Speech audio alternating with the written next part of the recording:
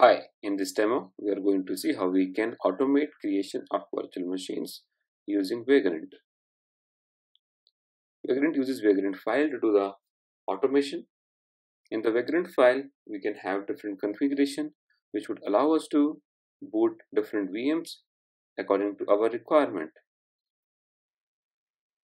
Format of this Vagrant file is version 2. We can specify the base OS with box. Here we are using CentOS/7 as a base image to boot our VMs. We can specify VMs networking. By default, Vagrant syncs the current folder inside the VM, but we can change it with sync folder option. We can further customize the VM by giving specific memory requirement and so on. As we know, Vagrant can use different provisioner to provision the VM after it has booted. In this case, we are using shell as a provisioner and we are going to install a Vim package. With Vagrant up command, we can boot and provision the VMs as mentioned in the Vagrant file. Let's run the Vagrant up command. It would first import the base image and then do further operations.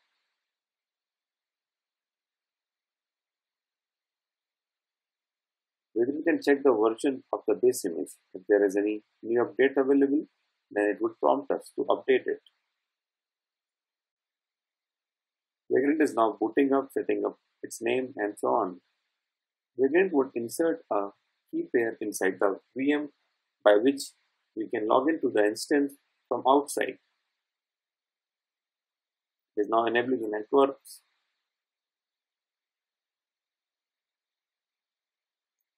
Syncing the folders and now installing the package.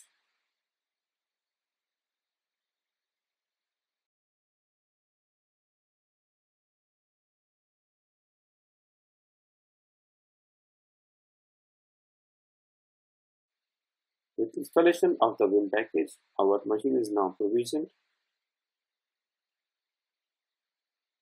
We can now look at the status of Vagrant. And as we can see, our VM is now running. We can log into the instance by just giving Vagrant SSH. It would log in as a Vagrant user. We can come out of it.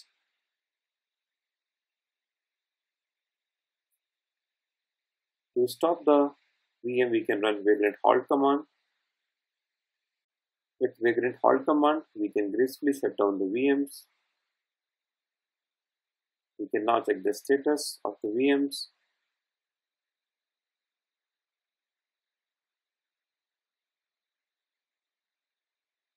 It is in power off state right now. With Vagrant destroy command, we can destroy the VMs. Hit to confirm, and now our VM would now be deleted.